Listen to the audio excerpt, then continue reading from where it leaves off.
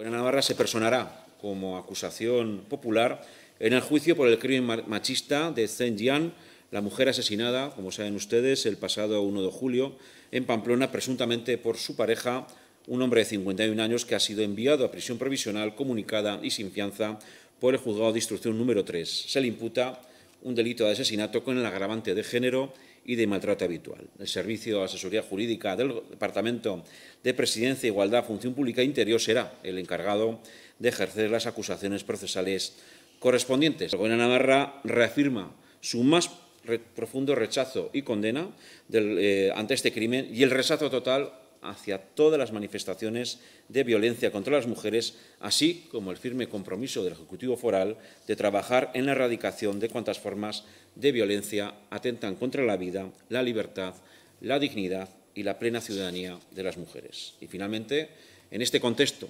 previo al comienzo de las fiestas de San Fermín, también apostar por unos Sanfermines, por unas fiestas no solo en Pamplona, sino en el conjunto de Navarra, cuando se vayan desarrollando durante este verano, unas fiestas igualitarias y de promoción y respeto de la diversidad. Gobierno de Navarra. Nafarroako gobernua.